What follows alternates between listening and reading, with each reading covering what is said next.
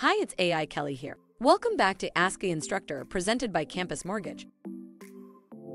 Today's question is, the veteran's COE shows the unrestored entitlement for a foreclosed VA loan. We cannot get it removed unless the original VA loss has been fully repaid.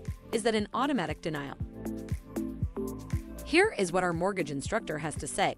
The borrower may still be able to do a new VA loan with their bonus entitlement and not have to pay the old loss. In this case, for loans greater than $144,000, the bonus entitlement is up to 25% of the county loan limit. Therefore, if the county loan limit is $500,000, the maximum entitlement would be $125,000, and less the $36,000 that is still tied to the foreclosed property. Finally, that leaves the veteran $89,000 remaining entitlement to use on a new home. This concludes our 1-minute video. If you like this video, please help us by clicking the like button and consider subscribing to our channel. And remember, at Campus Mortgage, we offer a variety of comprehensive mortgage training and certification programs to learn how we can help jumpstart your mortgage career. Simply download our course catalog at campusmortgage.org. Thank you, and make it a great day.